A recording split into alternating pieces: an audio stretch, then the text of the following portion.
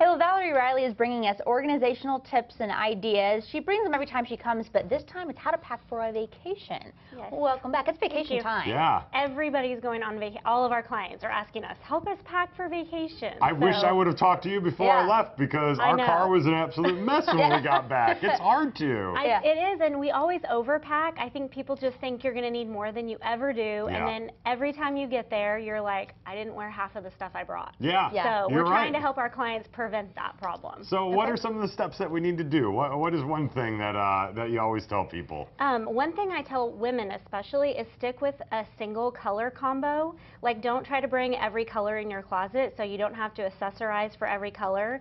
Pick a black, stay with black, and then use alternate colors to kind of make that pop. And then you don't have to bring brown, black, tan shoes. You just bring black shoes. Okay. So that makes it easier. Is it okay to wear something 2 days on vacation?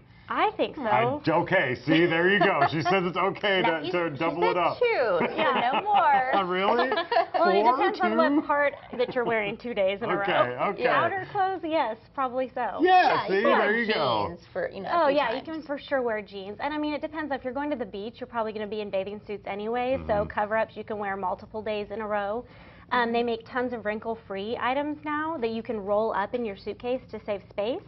You can also use those vacuum bags where you suck the air out. Makes the, goes like this tiny from a size like this. So.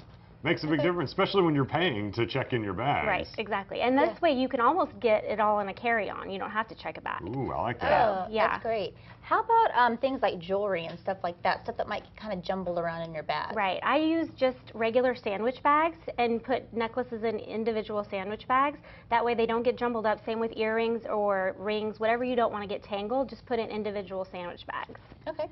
Here's something we ran into, going to a place that sometimes it's cold at night, but you know, it's warm during the day. How do you pack for both? Where you're trying to, especially warm weather clothes or things that are going to keep you warm, they take up a lot of space. They do. And so I think you just bring a couple of things. That goes back to wearing something more than once. For women, bring cardigans. For guys, just bring like a sweatshirt that you can zip up. That way you can throw it on at night, but it's easy. It doesn't wrinkle. So it's easy to put in your bag that way. Okay, perfect. What else, as far as, you know, maybe going to like a place where you maybe you don't expect the weather to be just what you're thinking or something like that? Are there things that we should always pack? Like, do you always pack a raincoat? Do you always pack hats?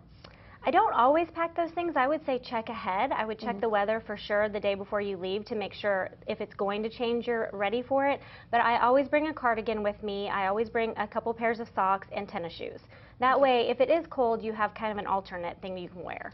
Okay, perfect. There's nothing worse than not having tennis shoes when you need them on a trip. Right. So what are some of the other big tips that you try to give everybody when they're packing? I think if you don't decide to take a carry-on bag and you want to check a bag, I think in your carry-on you should always have all your medicines with you, any extra toiletries just in case your bag gets lost. Underwear, you should have a couple pairs in there just in case, because if your bag gets lost, there's nothing worse than being stuck without that stuff. So I just say pack the essentials in your carry-on, and that way you're never stuck without what you need. That's a good idea, because you don't think your bag's going to get lost, but it happens a lot. It's happened to me like 3 or 4 times. Oh my gosh, But again, you're the most organized person I know, so I'm sure you were just fine. Yes, I was fine, but I still panicked. Absolutely. Well, where can people find more information about you and what you do? We have a website. It's theriley.info. Okay, perfect. Check it out. I need you to help me pack for my honeymoon. Oh, yeah, fun. All right, thanks, Valerie. Thank you very much. Well, coming up here next, time to head on a cruise with Oklahoma River Cruises. We'll tell you all about it next.